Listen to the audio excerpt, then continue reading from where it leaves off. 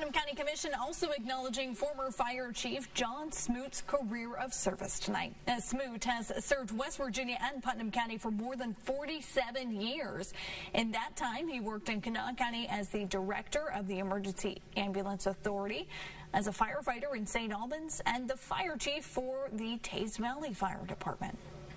I really appreciate the support of the community and my family and friends. You know, your family in this business takes a sacrifice. Smoot says his father was a fire chief and his mother was a nurse, helping to give him inspiration for his career choice.